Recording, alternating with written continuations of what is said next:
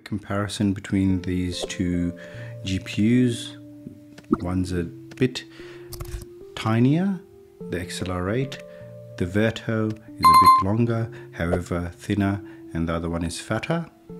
Furthermore, just to confuse things, I just wanted to highlight, I get a lot of comments saying you've got the wrong GPU, you're reviewing the wrong GPU.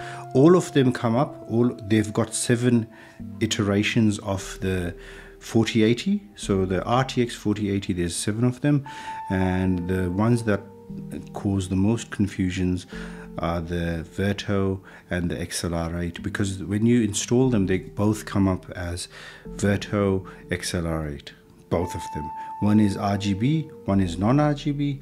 Then so that's 2 variants there. Then there's ones that are OC and ones that aren't OC, so that makes it 4. And then you've got the Revel and the Uprising.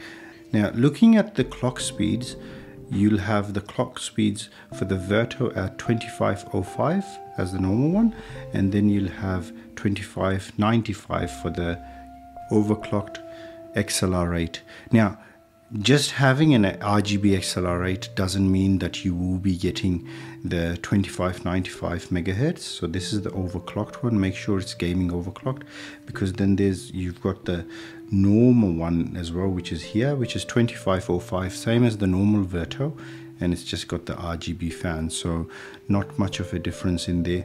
And price wise, those are the prices. This one doesn't have a price, but yeah, that's basically it. I hope this helped you out. Subscribe if it did.